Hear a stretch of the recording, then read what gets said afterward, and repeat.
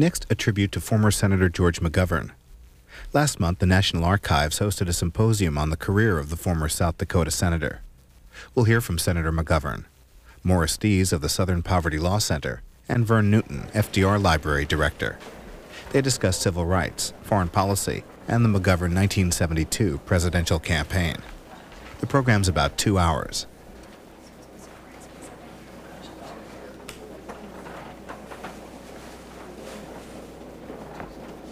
For those that just came, we went a little over our last session, and Bill Brands will be talking here in a minute. But we had a very interesting discussion going on Vietnam, and George McGovern was sitting here, and we were talking about two wonderful papers by Larry Berman and Bob Mann with a little different views, and we wanted to give Senator McGovern an opportunity to comment before we get started with the next session. Senator?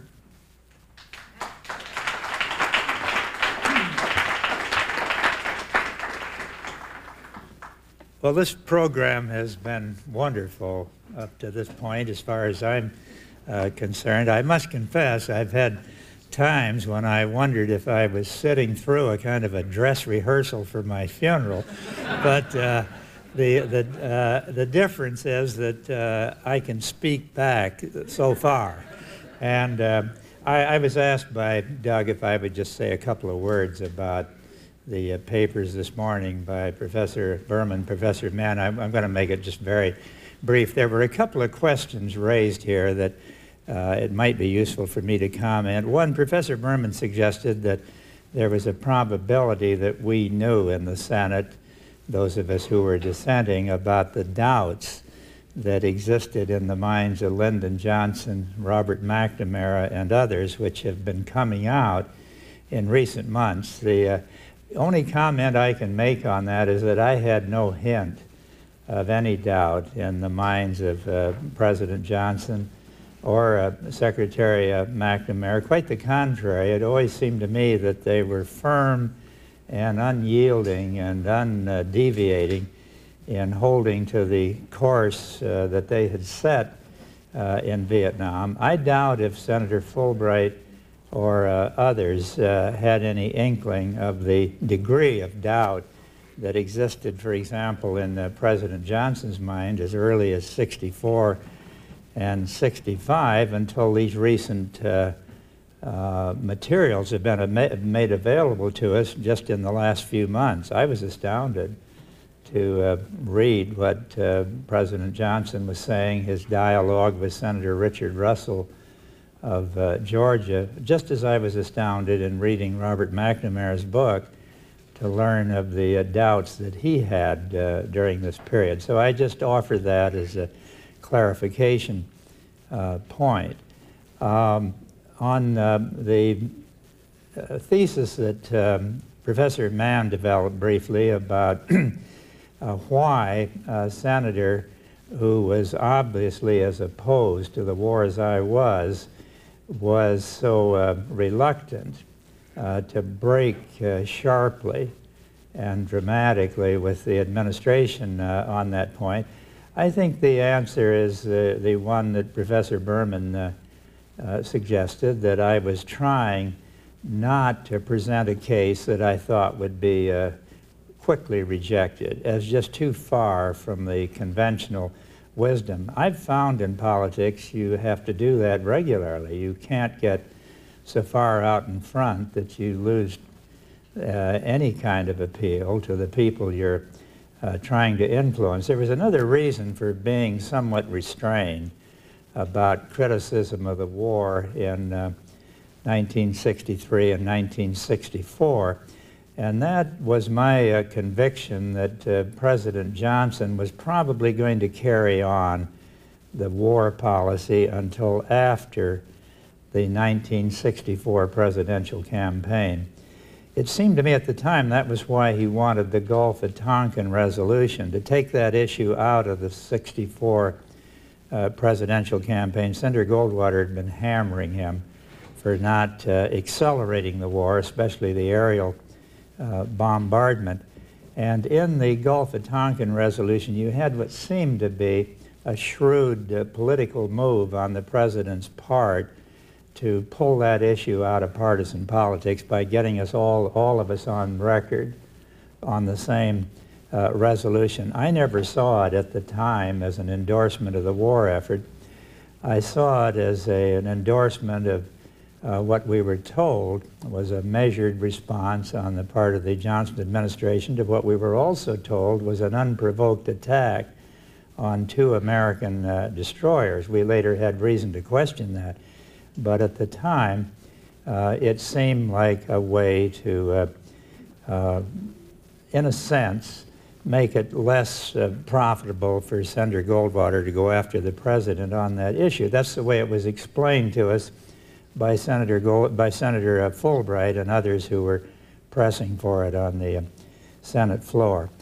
There was also the feeling at that time that we not only wanted to do nothing that would exacerbate President Johnson's problems in the '64 presidential campaign, but also a feeling that you had to kind of get the country back together after the trauma of the Kennedy assassination. Here was a experienced vice president suddenly thrown into the presidency, and a feeling that at least through the coming presidential campaign we all ought to try to get behind him. That was certainly my view as a loyal Democrat, but also as a patriotic American. It seemed to me that was the course to follow.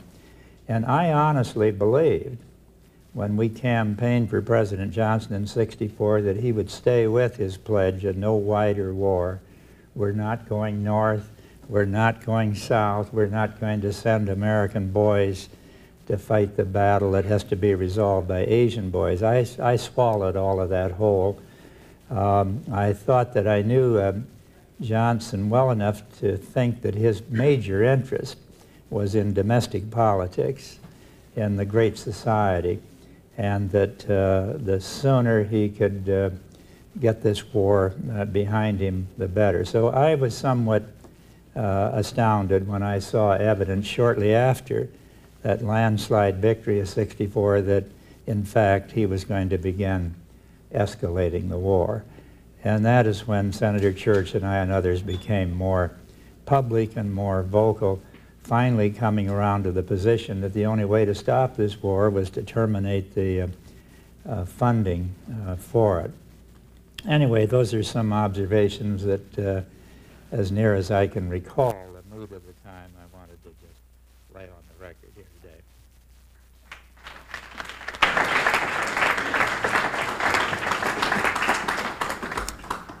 Hello, I'm Vern Newton, and as the program notes, I'm the director of the Franklin D. Roosevelt Presidential Library and also the moderator for this afternoon panel. And just to clear up any confusion, the panel is actually beginning at the time on the program it's due to end. So I don't know how Doug's going to juggle all that, but I'm sure he'll figure out a way. Our panel this afternoon, the first panel, is on McGovern and the anti-war movement. By way of my own pedigree, I just note that some of us thought the 1972 McGovern campaign was the sequel because we were in Chicago in 1968, and at the time, in the heat of all that was going on, the hope was that there was still a rational, sane alternative, and that was in the form of George McGovern, and that would be the first ballot alternative to the Kennedy, the McCarthyites, to the uncommitted, to what we called the soft humps. And that all went up in the smoke and chaos and blood of Chicago, but nonetheless it was, for many of us, our first association, certainly on a national scale with George McGovern, and one that was very inspiring. I went on and subsequently headed up the Vietnam Moratorium Committee in New York, and then where we used to boast that we'd print out millions and millions of leaflets and hand them out at street corners in all the 5 boroughs of New York and throughout the state. And I became convinced that in the course of that we were probably not changing a single mind. And my mother, who was the Republican county chairman out in Iowa, once observed to me that no anti-war protester had ever handed her a leaflet or spoken to her about the war. So I packed my bags and moved out to Des Moines, Iowa, and opened up something called the Great Plains Moratorium, which included the Dakotas and Minnesota, Missouri, and Iowa. And it was a very exciting time, and there we felt we were changing hearts and minds on on the issue of the war. But we also decided after the spring of 1970 to close the moratorium down, that it had done all that it could do. That was a highly debatable issue, both within the moratorium structure and from outside, and we did close it down. And a few weeks later, Nixon invaded Cambodia, and a lot of people said that the fact that we decided to disband the moratorium, in effect, was the green light for Nixon to invade Cambodia. I'd like to think that's true. I don't think there's any documentary evidence that there is. I don't think we ever had quite that influence. But we ended up then in Washington, a number of us working on the McGovern-Hatfield Amendment to end the war in the spring of 1970. And by that time, it was also fairly obvious that rather than protest solely in the streets, that there were political alternatives. And for me and for many of you in this room, that was the McGovern for President campaign of 1972. Just one story about that. I was, among the many things I did in that campaign, I was the representative for Senator McGovern on the platform committee. Some of you may remember that was the first year the Democratic Party held regional hearings around the country prior to the convention. So we held platform hearings all over the country, in Sioux Falls, South Dakota, as I remember, Sioux City, Iowa, New Orleans, San Francisco, Pittsburgh, and so on. And one night we were in New Orleans, and Dick Neustadt, Harvard professor, was the temporary chairman of that platform committee, and we were all meeting. I mean, the Wallace people, the Humphrey people, everybody was, we were all pals by then, and so we were all going out to dinner together, and we met in Neustadt's hotel room to go from there for dinner, and Neustadt was on the phone back to the office of the DNC, and so he was talking and getting messages and everything like that, and at the very end he said, "What? What? Well, I'll be damned." And then he hung up the phone, and we all left the room and headed for the elevator, and he was giving us messages, and then I said, "Well, what was that last part about?" And he said, "Oh, it's the damnedest thing I ever heard of. They caught 5 guys breaking into the Watergate last night." So at any rate, that was some of my perspective on those years, and now to tell us what was really happening during that campaign and during those years, we have 2 professors. Bill Brands was introduced to you this morning by Professor Schlesinger. He is at Texas A&M University. He's done a lot of work on LBJ. He has a book coming out on TR in a few months, and then after him we'll hear from Randall Woods, who's a professor at the University of Arkansas, who's going to talk about McGovern and the anti-war movement. And Professor Woods has written a book on Bill Fulbright and is now at work on a 1-volume work on LBJ. So, Professor Brands.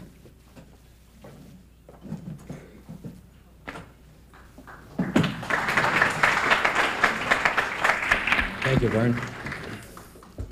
One of the reasons I went into history rather than political science or journalism is that I wasn't sure that I wanted to deal with the subjects of my investigations talking back to me. Now I find myself being preempted by the subject of my investigation, who explained why he did the things that I'm going to try to explain that he did. Well, be that as it may, I'm going to be talking about McGovern and LBJ. The Vietnam War didn't have to tear the Democratic Party apart. If George McGovern and Lyndon Johnson had had their way, it wouldn't have.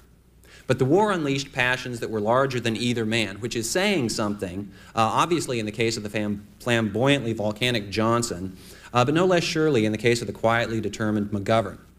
And McGovern and Johnson found themselves caught in a riptide that left one half of the party stranded on the beach, while the other was swept out to sea.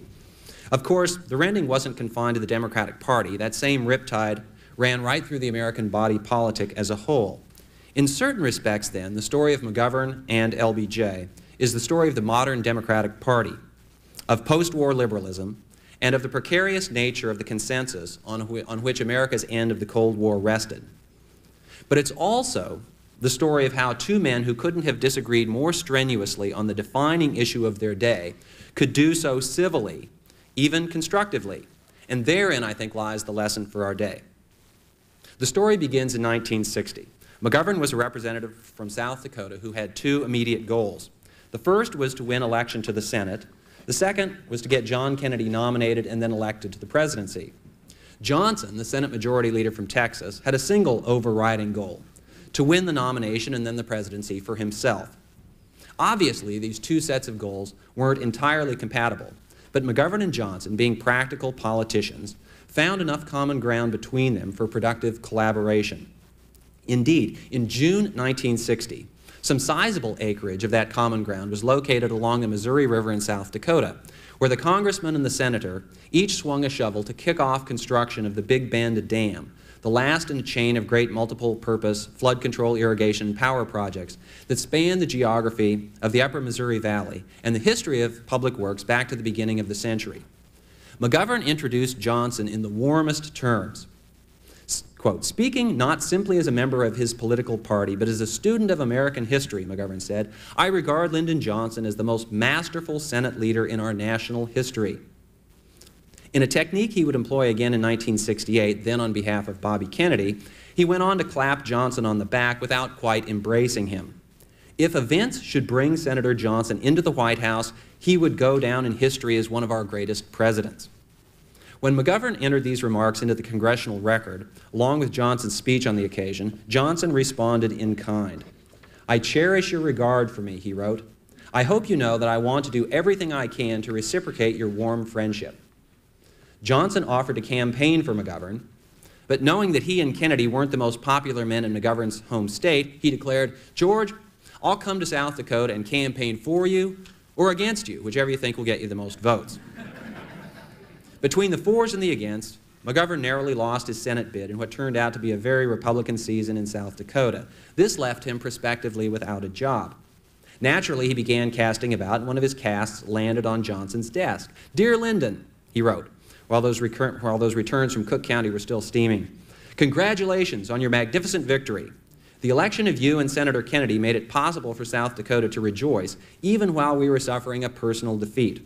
McGovern went on to signal his availability. "I should like you to know that I would be honored to fill any role in the new administration which you gentlemen think I am capable of handling." Johnson was willing. "The loss of George McGovern to the Senate is, I think, a really serious one," he commiserated. "I regret it more than I can say." He went on, "Nevertheless, I know your efforts on behalf of our party and our country are only beginning, and that you and I will be working together on many matters in the days to come." McGovern wanted to be Secretary of Agriculture, and many influential supporters wanted him to get the job. But Orville Freeman had greater pull, and McGovern wound up as director of the Food for Peace program, as we heard earlier. Although he remained in this job for just 2 years, his interest in foreign aid, especially food and agricultural aid, lasted throughout his career. And in this area, he and Johnson generally saw eye to eye. Not always, by any means. After Johnson became president and McGovern won election to the Senate, McGovern took exception to what he and many other liberals saw as Johnson's strong arming of India during that country's famine crisis of 1965-66, when Johnson kept India on what was called a short tether in aid in order to encourage reforms of the Indian agriculture and distribution system. The experience frayed many nerves. Johnson grumbled in his memoirs about McGovern's criticism of his India aid policy, but it turned out well in the end when India agreed to reforms that did indeed contribute to that country's eventual self-sufficiency in food, and Johnson released the wheat he had been holding back. Other issues between the two men were more complicated. Johnson was pleased at McGovern's Senate victory in 1962, and he threw out the hospitality mat at once. "Welcome to Washington," he declared. "Lady Bird and I are looking forward to seeing you in the coming year." The vice president invited the freshman senator to a reception at his house on 52nd Street. "Come early and stay late," he insisted. The good feeling remained when Johnson assumed the presidency 11 months later upon Kennedy's assassination, and it disposed McGovern to support the new president 9 months after that when Johnson laid the Tonkin Gulf Resolution before Congress.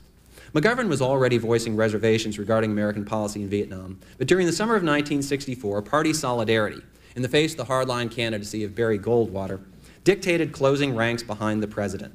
With some misgivings, McGovern accepted the assurances of the administration and J. William Fulbright, chairman of the Senate Foreign Relations Committee, that the measure was necessary to demonstrate the resolve of the United States to resist aggression in Southeast Asia.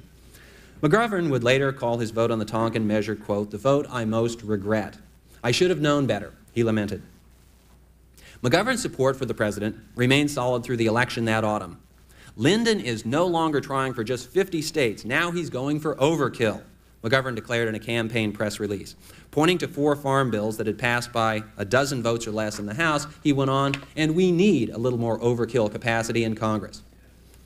Well, overkill is what the Democrats got in the 1964 election, perhaps more than was good for them or the country. Fortified by his landslide victory, Johnson escalated the war in Vietnam shortly after his January 1965 inauguration. Sustained heavy bombing began in February, followed by a major increase in American ground forces during the second half of the year. McGovern's misgivings grew, but he didn't want to break with the administration without giving Johnson a chance to defend his actions. He called the White House in March to request a meeting with the president. Johnson aide Bill Moyers urged the president to talk to the senator. Bill thinks this would be helpful, Jack Valenti explained to Johnson. McGovern will be making a lot of speeches in the next few weeks. McGovern arrived for the Oval Office meeting with a prepared position paper, but Johnson cut him short. "Don't give me another goddamn history lesson," he said. "I've got a drawer full of memos from Mansfield. I don't need a lecture on where we went wrong. I've got to deal with where we are now." During the next half hour, McGovern managed to make his principal points. The administration, he said, like its predecessors, was seeking military solutions to what at base was a political problem. The United States should set aside its emphasis on alliances and concentrate on building up the non-aligned states of Southeast Asia. At the moment, the president had the support of the American people, but this wouldn't last if the country maintained its present course in Vietnam. The president should seek a negotiated settlement, one that would appeal to the same noble sentiments that undergirded his campaign for civil rights at home. This was where the administration and the country could put American ideals into effect. Johnson would have liked nothing better than to agree, but he simply didn't think that negotiations would produce a satisfactory settlement. Yet he seems to have impressed McGovern that he sincerely desired peace. This impression, or maybe it was the lobbying of Arthur Schlesinger and others, persuaded the senator not to attack the administration for its dubious handling of certain aspects of the Dominican crisis during the spring of 1965, even as other Democratic senators and leaders, notably Fulbright, were bailing out. Without minimizing his differences with the administration on Vietnam, McGovern still managed to sound supportive. In September 1965, he delivered a strong speech affirming Johnson's policies. Now, to be sure, the largest part of the speech lauded Johnson's handling of domestic affairs, the Medicare bill, the Elementary and Secondary Education Act, the Voting Rights Act, to name only the most recent measures sponsored by the administration, represented what McGovern called a more outstanding legislative record than any other president in our national history, including the heretofore unmatched 100 days of the late President Roosevelt. The historian in McGovern wasn't content to confine himself to American history. He approvingly quoted a remark by Max Lerner regarding Johnson that, quote, "Nothing like his magnitude and effectiveness as a lawmaker has been seen since Hammurabi, and sometimes I wonder whether even the man from Babylon could have kept up the pace of the man from Texas." Regarding foreign affairs, McGovern averred that the problems the nation faced in that arena were more complex and less responsive to the leadership of any single head of government. He acknowledged that he had not agreed with everything Johnson had done regarding Southeast Asia. Quote, "But we all know that the president is working tirelessly to find a satisfactory solution to the tragic war in Vietnam and to end other threats to world peace. I have never doubted the president's commitment to peace, and I believe that when the full record of his administration is in, it will be a record on the side of peace, including an end to the war in Vietnam." Johnson read McGovern's remarks as carefully as he read everything that was said in his old stomping ground, and in this case, he liked what he read. He directed Larry O'Brien to relay that he was, quote, "deeply grateful for McGovern's support." 3 months later, he took the occasion of a dinner given in honor of McGovern to send congratulations. Quote, "I fully share the pride which must warm the hearts of your fellow South Dakotans as they honor you tonight, and I look forward with confidence to our continued association in America's behalf." But the association, at least the kind Johnson desired, wasn't to last. Early in January 1966, following a personal visit to Vietnam, McGovern informed the White House that he was going to give a speech in the Senate criticizing administration policy. Johnson tried to head off the attack. "I do want you to know once more," the president replied, "that there is literally no place I would not go and no person I would not meet in the interest of a decent and peaceful settlement in Vietnam." But McGovern was not to be deflected. He challenged the central premises of the bombing campaign, currently in temporary abeyance, citing several reasons why bombing was counterproductive. In the first place, it was obviously failing to halt the flow of troops and supplies from the north to the south. Second, it cost America dearly in lives lost and pilots captured. Third, it tended to unite the North Vietnamese behind their government. Fourth, it was blackening America's reputation around the world. McGovern went on to attack the fundamental premises of the war effort. He denied that Vietnam was vital to American interests, and he quoted such military experts as Matthew Ridgway and Douglas MacArthur regarding the folly of fighting a land war in Asia. The United States had reached a crucial turning point, he declared. Quote, "The war in Vietnam will either begin to move this year toward a peaceful resolution, however slow and uncertain the road, or it will degenerate into a deepening morass that may claim the lives of our sons and the sons of Asia for years to come. Yet, even in distancing himself from administration policies, McGovern took pains to credit Johnson's motives. "I am deeply grateful," he said, "to President Johnson, who carries the heaviest burden of us all, that he has stopped the bombing of North Vietnam in spite of the objections of some of his advisors. I am deeply grateful, too, for the President's vigorous efforts in recent days to find a diplomatic breakthrough." McGovern quoted a statement by Johnson, reiterating the President's desire for peace, and he concluded, "I have the faith to believe that however difficult the task, President Johnson has the will and the capacity to achieve this purpose, and achieving it to win that high place in history, that blessing of immortality reserved for those who make peace among men and nations." Again, Johnson was listening when McGovern spoke. The senator's speech sent the administration into full damage control mode. Johnson ordered the Pentagon to formulate a rebuttal. As Jack Valenti explained in a memo to Robert McNamara, which included a copy of McGovern's speech, quote, "The President wanted you to have it and to get answers to each of these assertions and suggestions so that we can be able to answer them." Although the press made much of this break in Democratic ranks, McGovern quietly informed the White House that rumors of his defection were greatly exaggerated. He had been quoted in Newsweek as questioning the administration's peaceful intentions. This, he said, was utterly untrue. "I have never made any such statement," he told Bill Moyers. "I think the administration's peace offensive is genuine, I applaud it, and I will support it in every way I can." Here he added a qualifier that probably vitiated his disclaimer when Johnson read it, "while of course reserving my own independent views on the Vietnam problem as a whole." Yet he concluded with another affirmation of support. "Let me express my deep appreciation to the President and to those of you around him for what I believe to be a thoroughgoing and genuine effort to reach a peaceful settlement." Yet for all his avowals of faith in the President's sincerity, it was becoming increasingly obvious to McGovern that the administration's approach to Vietnam was fundamentally and tragically misguided. "I'm just appalled by LBJ's handling of Vietnam," he told Drew Pearson. "It seems to me to be the most incredible and monstrous mistake in our national history." He added, perhaps with some regret at his own actions, "Who would have guessed it in the 1964 presidential race?" With the passing months, the President and the Senator drifted farther apart. McGovern received no further invitations to the White House, although he had the feeling that Johnson was keeping track of him, as indeed Johnson was. "The boss gets wild about him sometimes," Harry McPherson observed to Joseph Califano. Johnson took every opportunity to parry McGovern's thrusts against administration policy. In September 1967, McGovern inserted into the congressional record a letter from Northwestern University economist Robert Eisner opposing a tax increase to cover the cost of the war in Vietnam. The administration responded via a letter from Gardner Ackley, the chairman of the Council of Economic Advisors, explaining why Eisner was wrong. Ackley added, "It is not my purpose to argue with you or Eisner about the merits of the Vietnam War. However, I do feel very strongly that to advocate bad fiscal policy as a means of protest against the war is a disservice both to legitimate protest and to sound economics." A month later, the White House caught wind of reports that McGovern was trying to discourage attendance by top administration officials at a conference in Rapid City sponsored by the Democratic National Committee. Quote, "I assume he is to be present for the meeting," a skeptical DeVere Pearson remarked of McGovern. "Whether or not he has been trying to push us out, it would seem dangerous to leave the meeting to his tender mercies for a defense of administration policies." Well, the meeting in question wasn't left entirely to McGovern's tender mercies. Interior Secretary Stuart Udall held up the administration's end. By itself, this didn't assuage White House fears, especially since the highlighted speaker, invited at McGovern's special request, was Eugene McCarthy. What did alleviate administration fears, at least somewhat, was McGovern's unexpected announcement of support for Johnson's re-election in 1968. The announcement was unexpected. The fact of McGovern's support was not. Not surprisingly, the question of a challenge to Johnson's re-election from within the Democratic Party preoccupied the White House as opposition to the war mounted.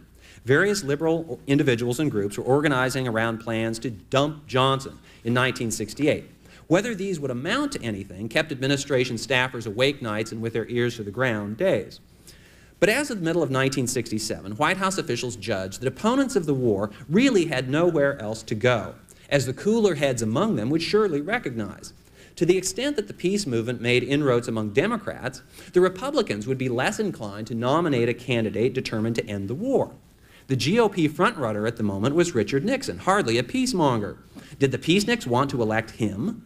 For this reason, the White House wasn't particularly worried. Robert Kennedy had been criticizing the president's handling of the war, especially the draft. But a memo from the White House staff to Johnson in August 1967 predicted that Kennedy would go into New Hampshire and campaign, quote, against the draft and for President Johnson. The memo went on, quote, any other dump Johnson moves within the Democratic Party will hurt the peace efforts because no responsible delegates would allow their names to be connected with the drive against a Democratic president. George McGovern, according to this memo, fit the profile. White House staffers had reason to believe that McGovern, along with Wayne Morse, was behind a recent retreat of the Americans for Democratic Action from a dump Johnson feeler put forward earlier. It reflects their feeling, this memo declared, that personal attacks on the president would be politically disastrous. The Tet Offensive knocked all bets off the table. Half the country, it now seemed, thought Johnson's policy was too rigidly aggressive, and the other half thought it was too flaccid. But almost no one thought it was right. All of a sudden, McCarthy's challenge didn't seem quite so quixotic, as became apparent in New Hampshire. Johnson's March 31 announcement that he would not seek re-election suddenly opened the field to anyone who might want to jump in. A free-for-all impended. Another man might have gloated that the president had been driven from office, and plenty did, but McGovern quickly set to work trying to hold the party together.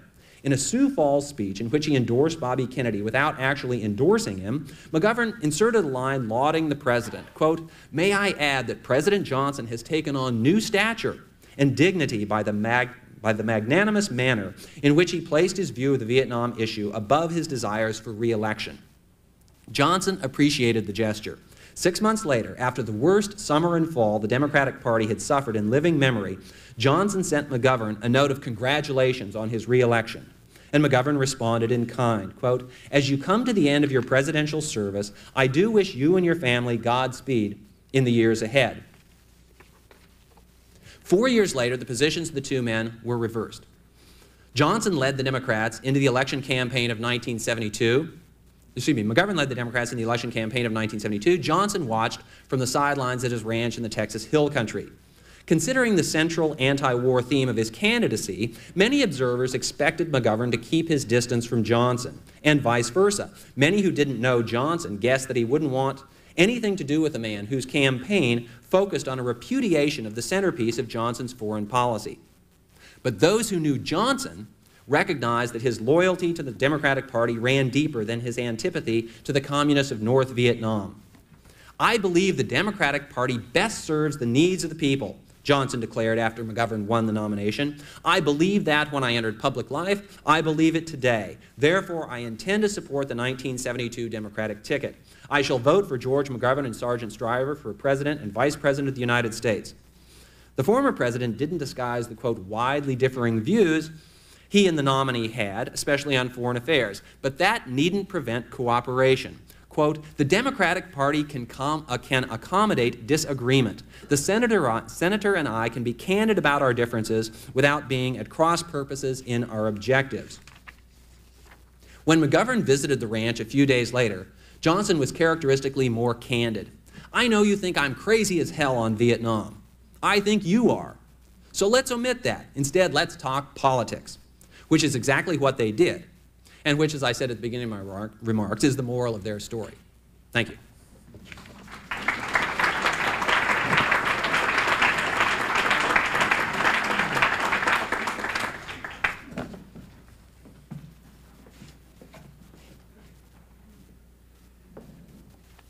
I'm very glad to be invited to participate in this conference. It's been very profitable for me, particularly lunch with Senator McGovern and Senator Bob Dole and the other distinguished guests. I teach at the University of Arkansas. The main campus is in Fayetteville, and President Clinton recently decided to locate the Presidential Library in Little Rock, which is not the main campus. So I feel that I had a free hand. So I approached Senator Dole, informing him of this and asking him if he would consider donating his papers to the University of Arkansas. He said he'd take it under consideration.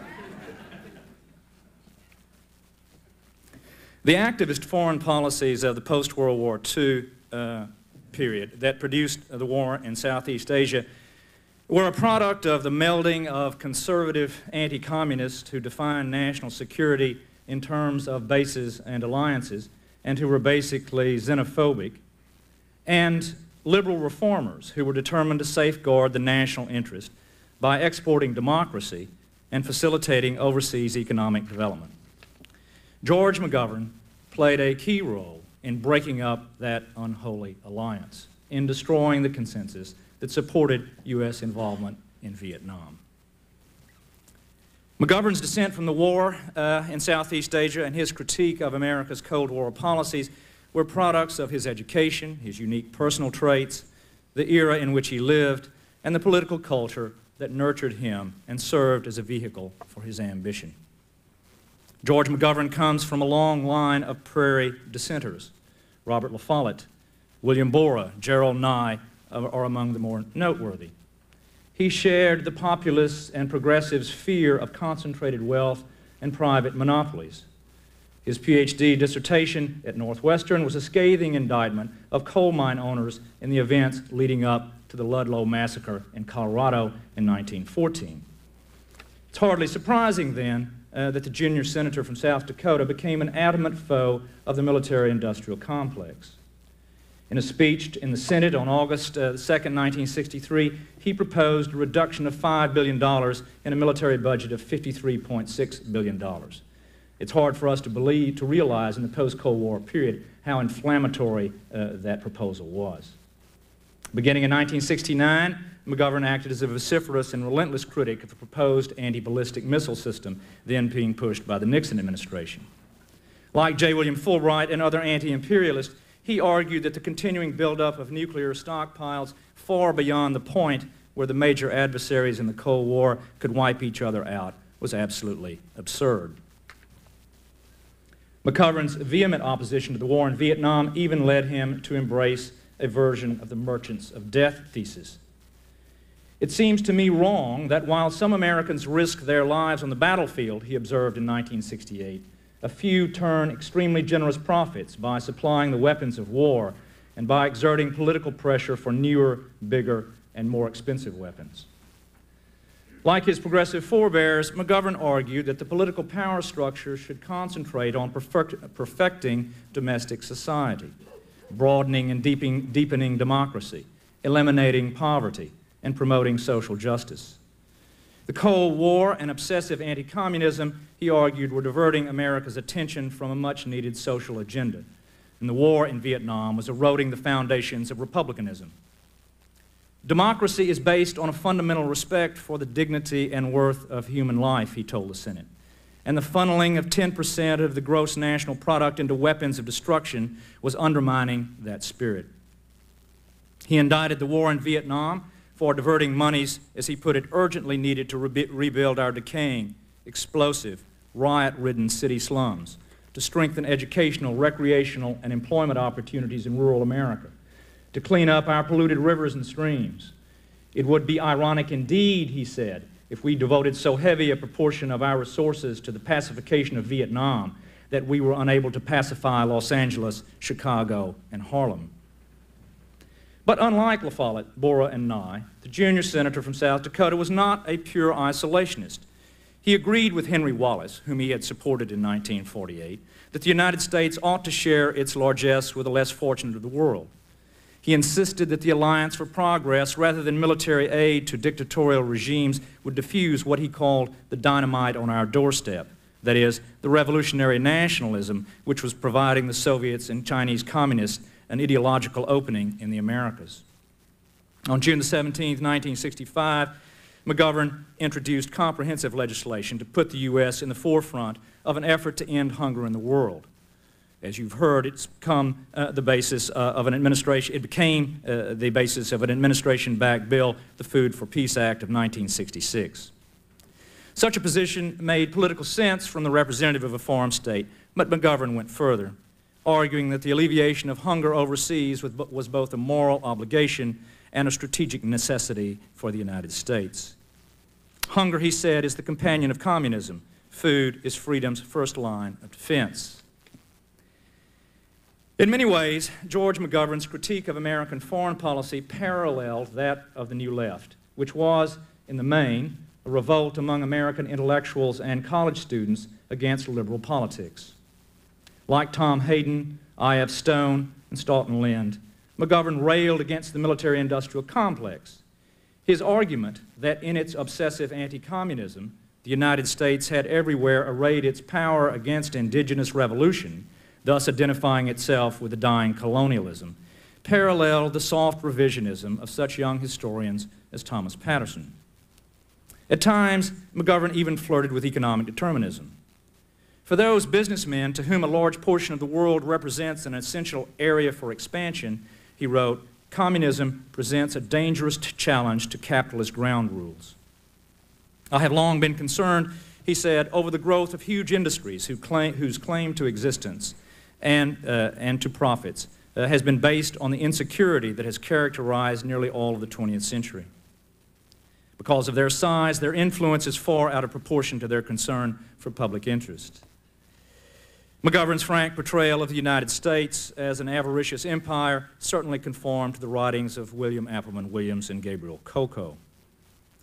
He believed, moreover, like other proponents of the New Left, adherents of the New Left, in participatory democracy. He was no elitist like J. William Fulbright. He championed the right of personal dissent, sympathizing with those young men who had to choose between serving in a war they did not believe in, going to jail, or relinquishing their citizenship. Yet McGovern continually refused to be identified with anti-war activities that he believed to be beyond the pale. By participatory democracy, he meant the exercise of the vote by every eligible man and woman, not direct control of the decision-making process by the masses. It was this belief, coupled with the conviction deduced from the 1968 Democratic National Convention that his party had been captured by representatives of the military-industrial complex, by anti-communist ideologues, and by political bosses that led him to champion a movement to restore the Democratic Party to its grassroots. He took a dim view of protests and demonstrations for the most part.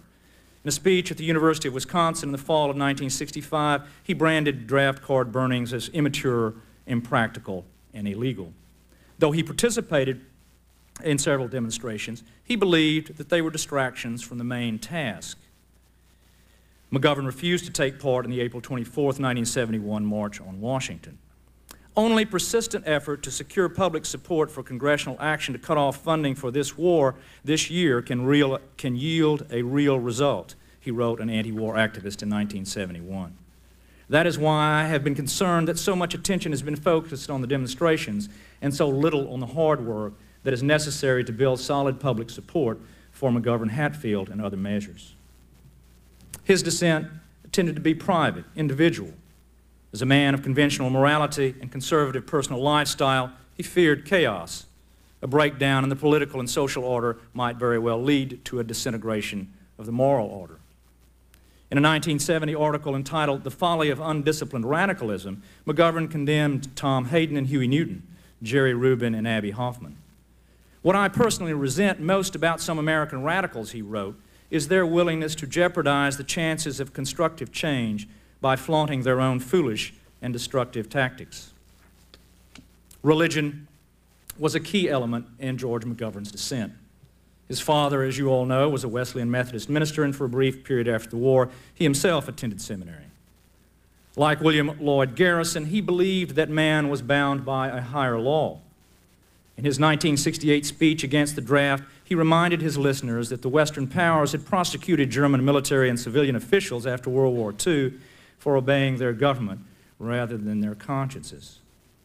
In his 1967 Senate speech on Vietnam, McGovern quoted Virgil, "Easy is the descent to hell. Night and day the gates stand open.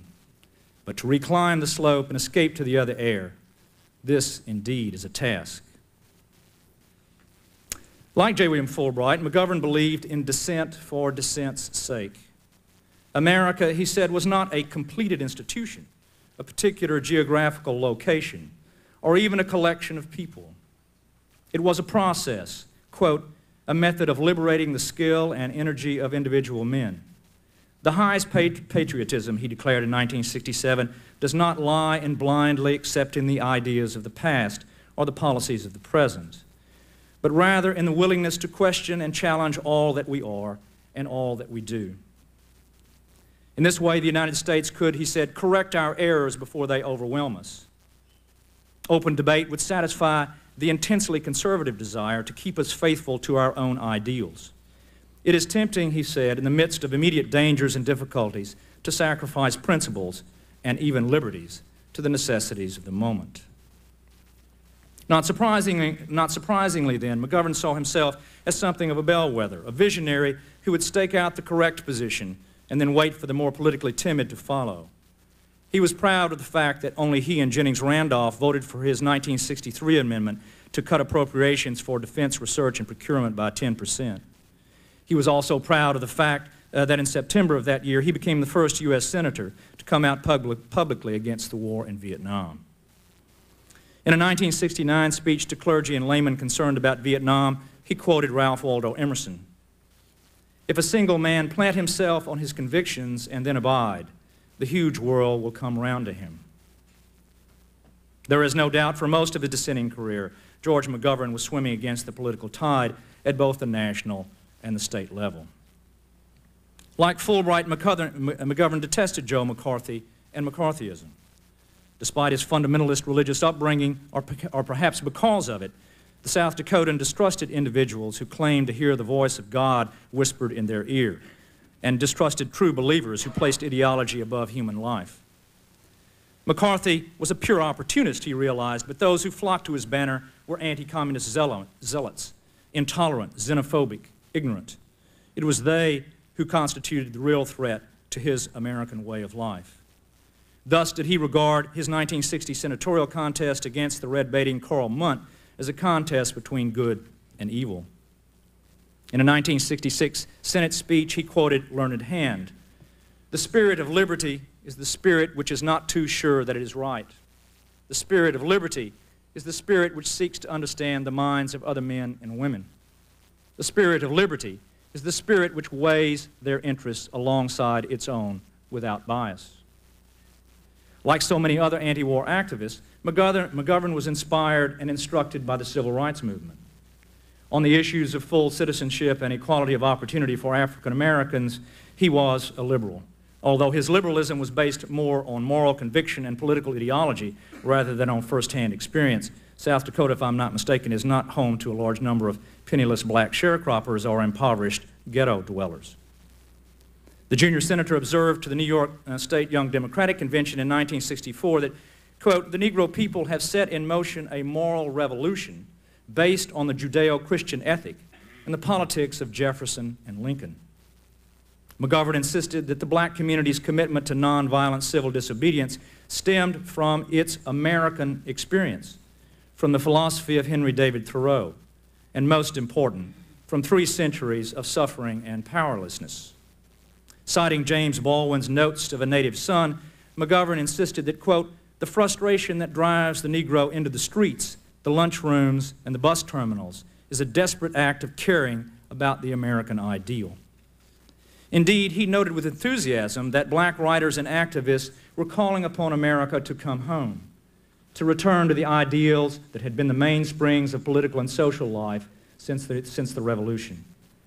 Throughout his dissent against the war in Vietnam, and more specifically in 1972 during his presidential campaign, McGovern would echo that call.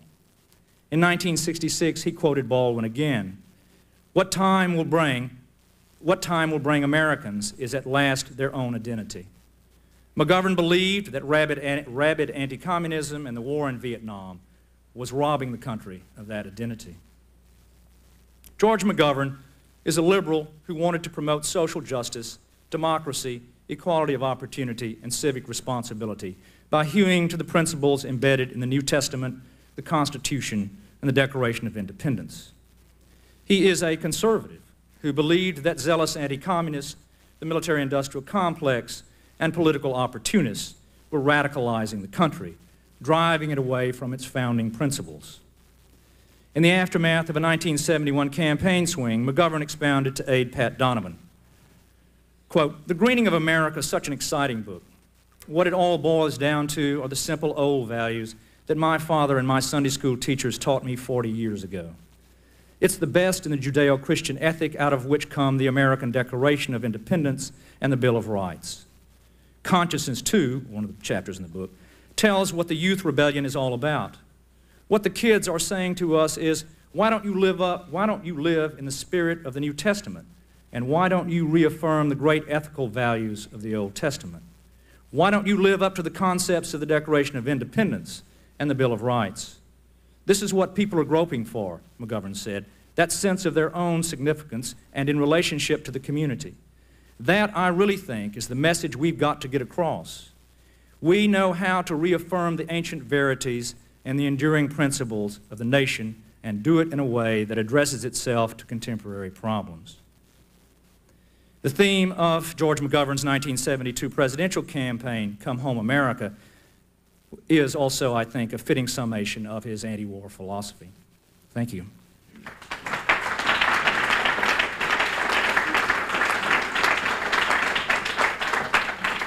Gentlemen, thank you. True to the spirit of 72, we're running way behind schedule. But I noticed that Daniel Ellsberg has probably filled up an entire legal pad with comments, and Doug Brinkley promised this morning that we'd hear from him. And so, Mr. Ellsberg, if you could make a few comments, I'm sure everybody would appreciate it.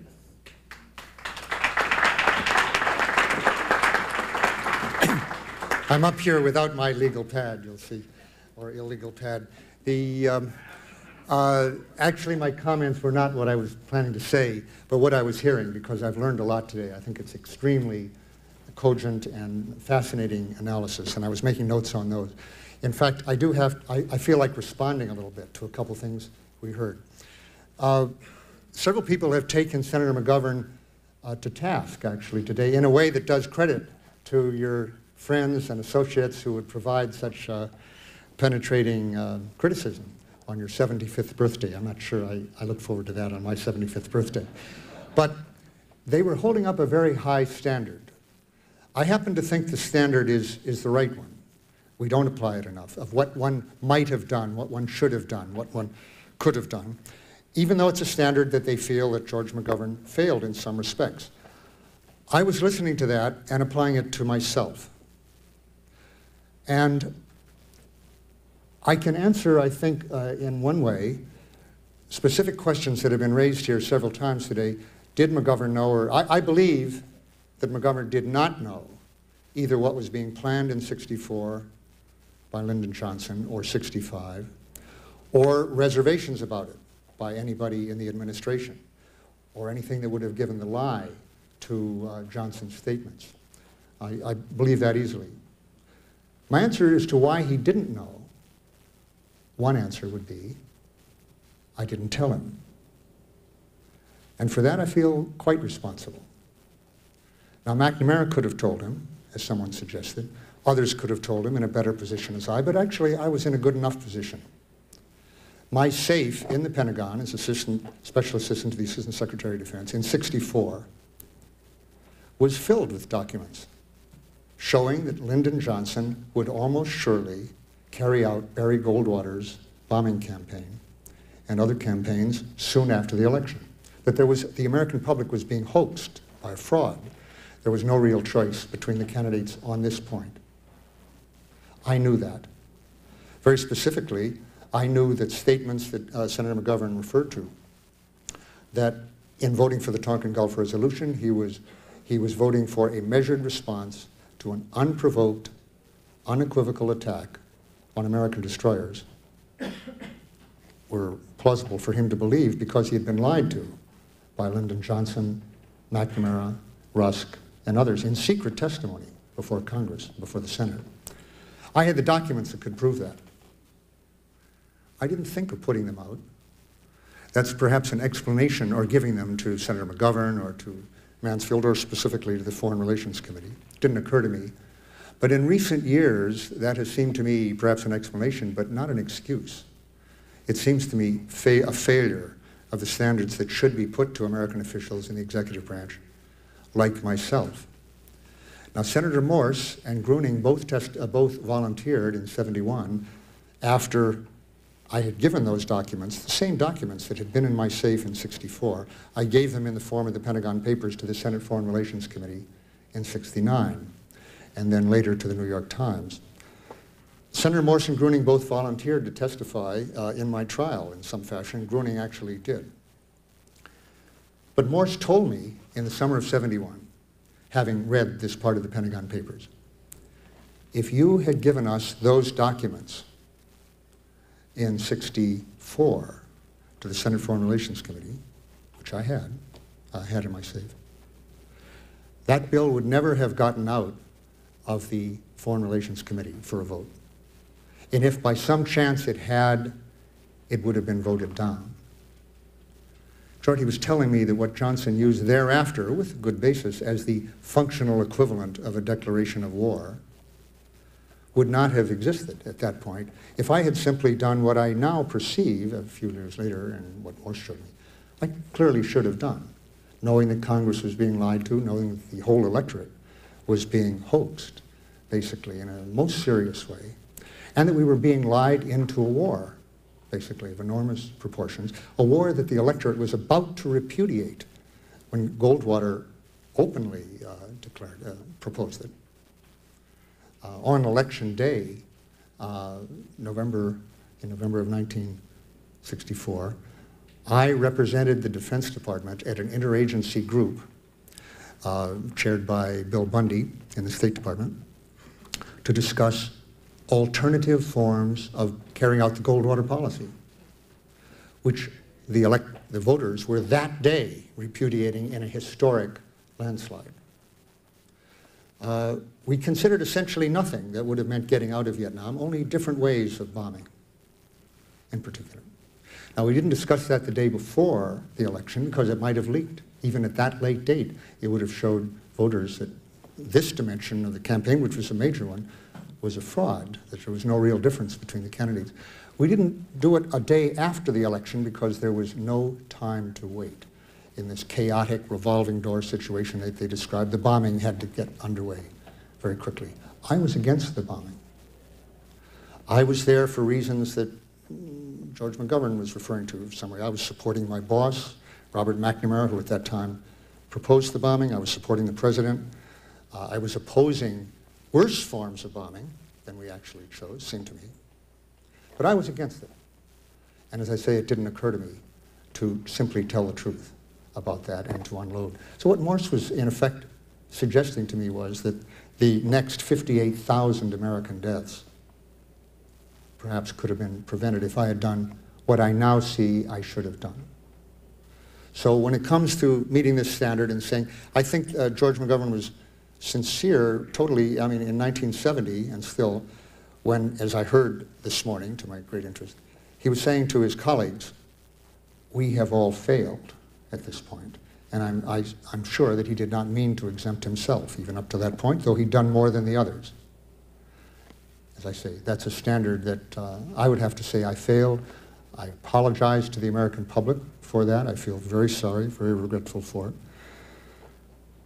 Okay, moving ahead, we both learned from the experience. In fact, we both were introduced to Vietnam about the same time, I heard this morning. I went there in October of '65, and you were there in November, and began to see the war itself. So we learned, and the effect, I'll just move ahead to the end of it.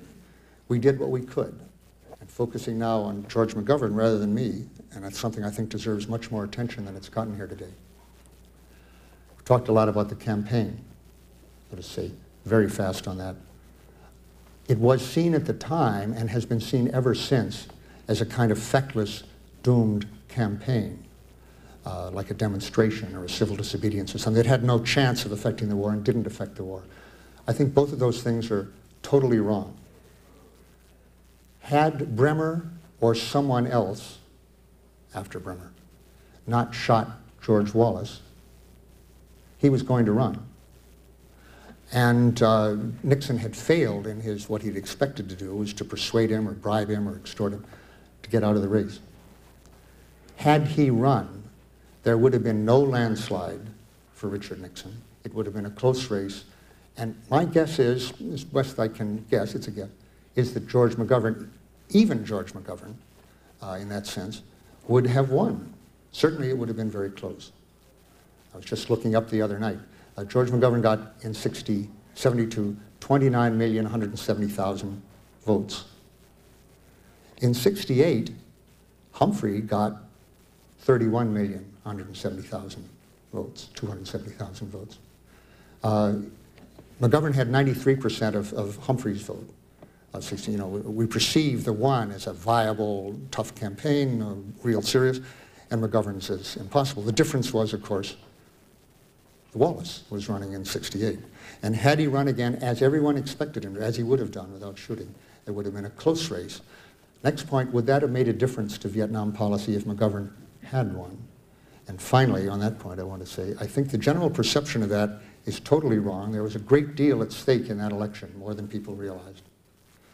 I believed as of 69 and 71 and later, and all the more till today, with more evidence, that Richard Nixon had no intention of accepting a decent interval in Vietnam followed by a disguised defeat, which most people to this day believe was his strategy, his aim, and what he did. I don't think he ever accepted that, and anything to the contrary was as much a lie as Lyndon Johnson's in 1964, as late as the spring of 73 after the election, the Paris Accords.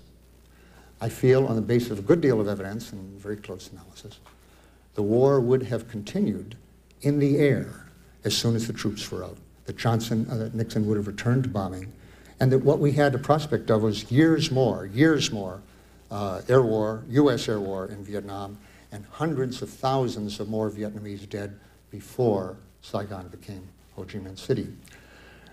Those were the stakes in that election. They really were very serious. Maybe, I don't know if even McGovern to this day, I want to talk to you about it, but I'm not even sure if you have that conception. A key element in keeping that from happening, the key, was Watergate, which prevented Nixon from carrying out the bombing that he intended and which Kissinger was proposing at that point. Without Watergate, I think the war would have continued. The other key element was, and Watergate got Nixon out of office, which I think was essential. The other key element was the funds had to be cut off by Congress. That war had to be ended in a way no war had ever been ended in history. McGovern's name, along with Hatfield, is on the bill without which I believe the war would not have ended when it did. The McGovern-Hatfield bill, started by Goodell, a Republican, for which he was hounded out of the Republican Party as the Christine Jorgensen of the Republican Party, carried on then by McGovern and Hatfield to cut off the money for the war. Without that, Ford would have, following Nixon, would have kept the war going, I think, in the air. And with that, with the McGovern-Hatfield bill, the process that led to the cutting off of the funds, Ford was not willing to buck Congress on that. So I've always felt, and I've often felt, I wanted to end the nuclear arms race, I've often said, the way George McGovern was crucial to ending the Vietnam War, by Congress defying the executive and cutting off the funds. So I thank you, George, for what you learned and what you did on what you learned. Thank you. Well, I'm afraid I'm going to have to cut that off. I'd hope that we could get some questions here, but I can see that we're behind schedule. Doug, what do you want? We'll continue. We'll get some taken later. All right. We're going to bring the next session on to the campaign. Thank you, Professor Brands and Professor Woods. We'll be able to take a couple questions, and later we'll kind of combine the both. But the people that are taking part in the 72 campaign session, can you come on up to the front and make a changing of the guard here in the next 2 minutes? But it'd be good if everybody stayed seated so we don't lose too much extra time.